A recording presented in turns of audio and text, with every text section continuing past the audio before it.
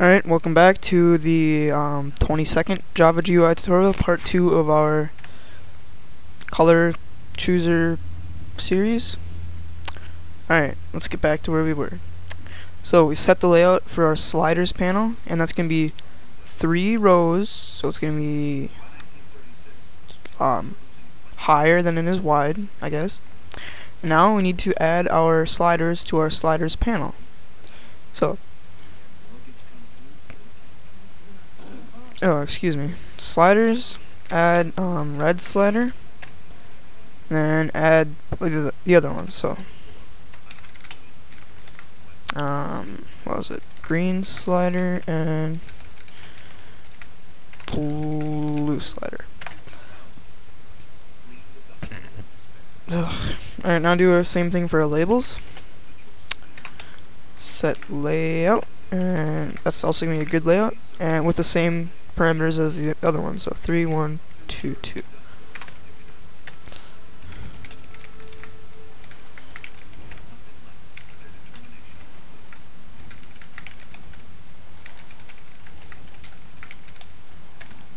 Alright, perfect. Now, well, we're done with the constructor. Yep, alright, so go out of that and do your public class thing, event event class. So public class event implements. I spelled that wrong. How do you spell implements? Implements. There we go. It's gonna implement change listener, and we need change listener because, well, obviously our slider is going to change and needs to listen to what change is happening to it. Alright? And then the method is, there's only one, and it's called stateChanged, and it's void. So public void stateChanged, and parameters it takes are change, event, and whatever. I'll just put E again. Alright. There we go. Now, what we need to do, we need to make 3 integer variables that are I'm losing my brain here. Anyways, the integer variables are the value of the slider. Yeah, that's it. So int r is equal to red slider, and then to get the value, well, it's pretty easy. You type in get value. Very simple. Java is pretty easy, isn't it? And then int g is equal to green slider, get value, and same thing for blue. So blue slider, and get baseline. Just kidding. You actually get the value. Alright, now, so all this is happening when we are sliding our sliders around. So what else do we want to happen?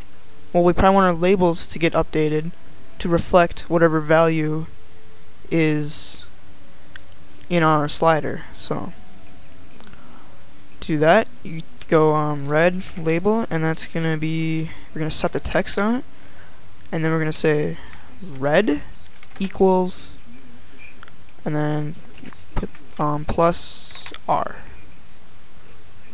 Right? And same thing for the green and blue labels.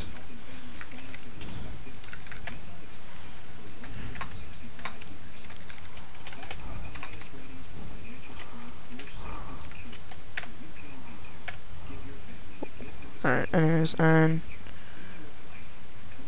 blue label, though. Blue label, set text, and blue is equal to whatever our blue value is, plus b.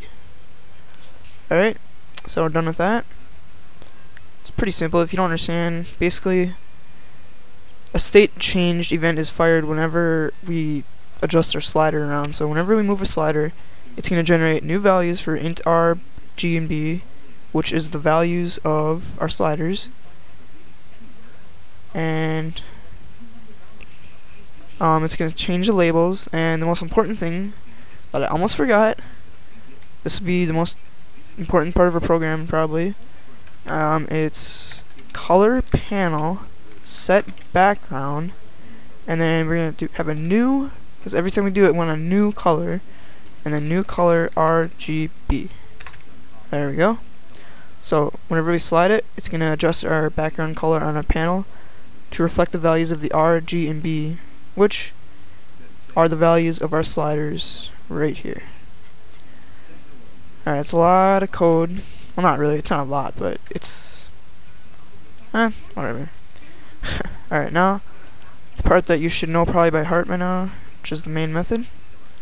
Publics, yeah. Alright.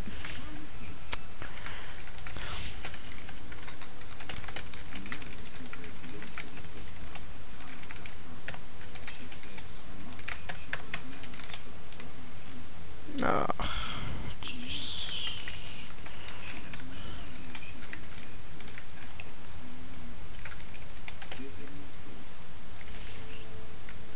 wait, why did I type that? Color changer. Make sure you spell that wrong too, and size. And this is pretty important. I've made this program before, so I kind of know like what dimensions to put in, but put something about 300 and 110, and that should display it fairly good. So run it, make sure it shows up, and yep, it did. Here it is. See, we've got, well, just let me show you what it does, then I'll go over the layout piece. See that? Changes red, it goes all the way to red. And if I put all of them to 255, it's gonna go to white. Or I can mix and match and get these different colors. And it all depends on the values of the RGB slider. Man, you can make almost any color you wanted. So, but I'm gonna go over the layout now, because I think that's more important. Well, I don't know, but the functionality piece is very easy, I think. Anyways, where does it start? Right here. Container pane is equal to this, which is the J-frame, then you gotta get the content pane. And then, so this pane is basically everything in here. And then the grid layout, it's got one row. If you can kind of visualize this, here's where the divides would be, right here and right here, because these are equal width. And then we got some nice padding around them. And yeah. Then we got their sliders. This is our sliders, this is our label panel, and this is our color panel. And it's in a grid layout of 1-3. Then these are grid layouts of 3-1, so it's 3 rows, so it's 3 down and 1 across, and then 3 down and 1 across. So yeah, I better close that because sometimes my stupid screen recording software freezes up if I keep messing around with that too much. But anyways, yeah, if you don't understand anything, just leave a comment in the code, and I will leave a comment in the video. Yeah, and I will definitely respond and try to help you. So, thanks.